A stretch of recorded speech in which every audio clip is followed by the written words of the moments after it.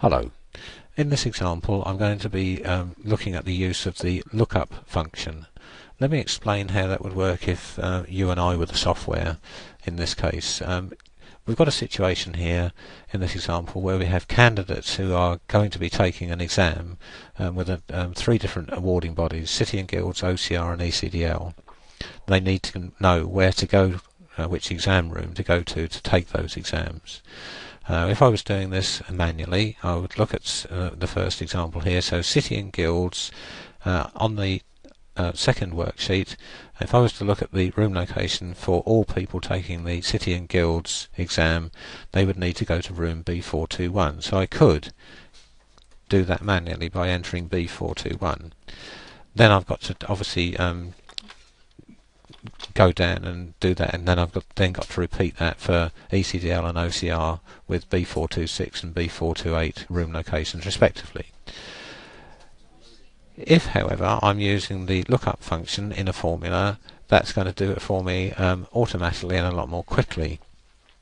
So the first thing I need to do is to select cell D4 in this example, being as it's the first cell in the exam room column, and then go to the Insert Function button on the formula bar, click that, look for and select Lookup. It happens to be at the top of my most recently used ones, and so I can then OK that with Lookup selected. It then gives me a Select Arguments display of two options. It's the second of the two options I need to go for: Lookup Value, Array.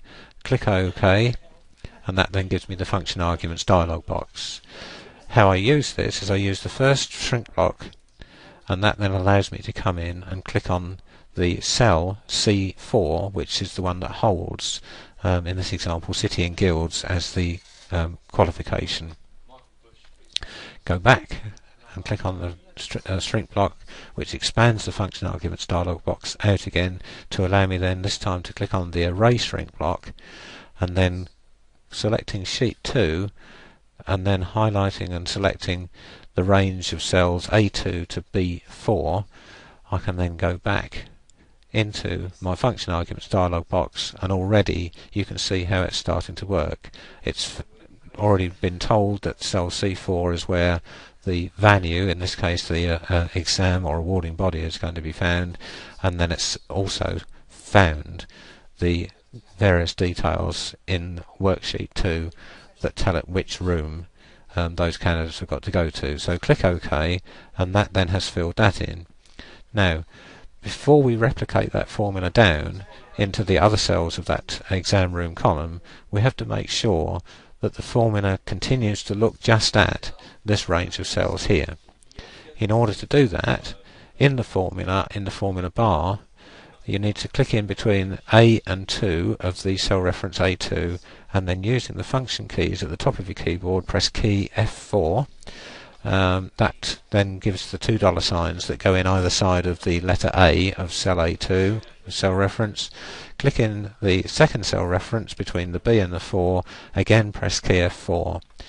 And having done that, that then makes it what is called an absolute reference. Click the enter tick on your formula bar, and that's now modified the formula to allow you now to come in and replicate that formula down to the other cells within this example of the exam room column. Hope you found that useful.